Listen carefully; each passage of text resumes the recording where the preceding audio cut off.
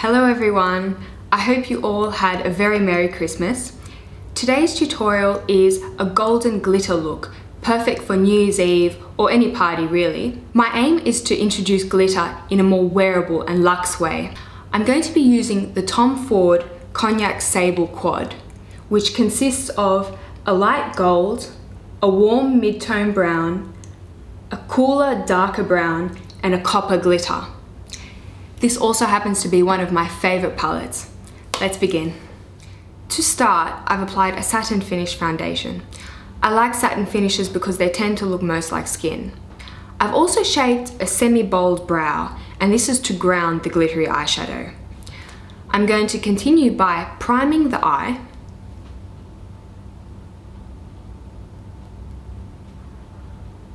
then I'm going to place 2 pieces of surgical tape on the outer corners.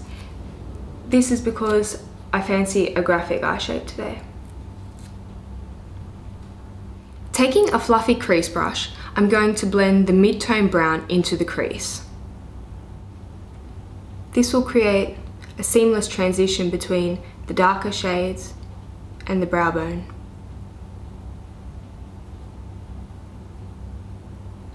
Taking a more precise and dense brush, we're going to take the darker shade in the quad and further define the crease and the outer V area.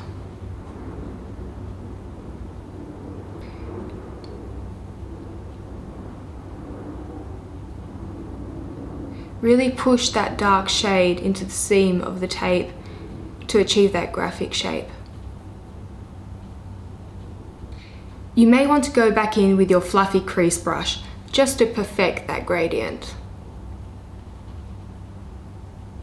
Keep building until you've achieved some depth. Glittery eyeshadows can sometimes be very tricky to work with. If you would like an opaque and bold glitter, I suggest using a sticky eyeshadow base. Today I'm using the LA Splash eyeshadow sealant. Sticky bases also prevent excess fallout underneath the eyes. Then taking any dense flat brush, I'm going to pack that copper glitter onto the lid where I just placed that eyeshadow sealant.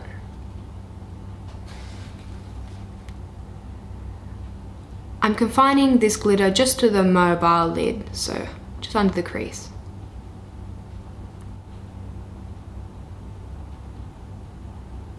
The inner corner is looking a little bit bare, so I'm going to take the lightest gold colour in the quad and I'm going to apply that with a damp small brush.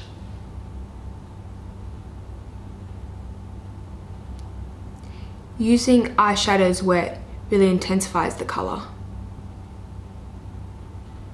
Taking your liquid eyeliner, or gel if you prefer, apply your winged eyeliner.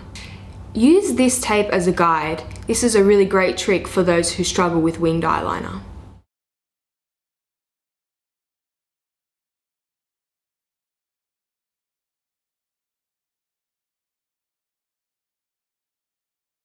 Then tightline your upper waterline with a black pencil, just to fill in any gaps of skin. And now it's time to peel off your tape. Do this very slowly so you don't hurt yourself. A few people have asked me if this hurts or if it irritates the skin. It doesn't, because I stick and unstick the sticky tape on the back of my hand a few times before I use it so that the adhesive isn't so strong. Now that the tape is no longer obstructing my lower lash line, I can complete the eyeshadow. I'm going to take the mid-tone brown and I'm going to run that on the inner half of the lower lash line. And then I'm going to take the darkest brown and run that on the outer half of the lash line. It's quite important that you don't skip this step because it helps streamline the eyeshadow and avoid a top-heavy appearance. I've gone ahead and applied some mascara. I used the Lancome Hypno Star, which is a current favourite, and you could stop here, but I feel as though New Year's Eve sounds like the perfect excuse to don an amazing pair of eyelashes. Today I've chosen the Shutamura Slant, and as the name suggests, they're quite slanted, which will perfectly complement our winged eyeliner.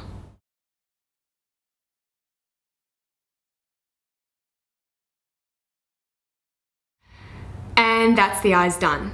Now, clean up any inevitable fallout that you might have had. I use the Bioderma Sensi Bio, and move on to concealing.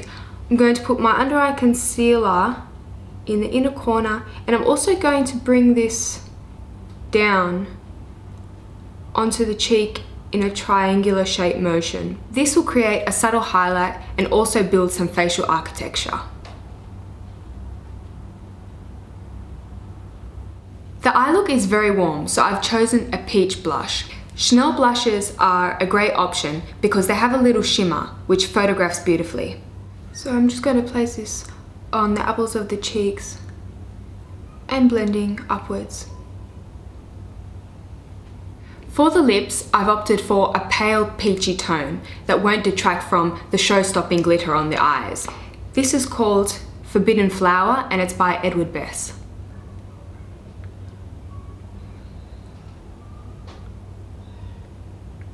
And that completes our New Year's Eve glitter look. You could recreate this eye look using whatever colour family you like. I think that silvers would look particularly striking.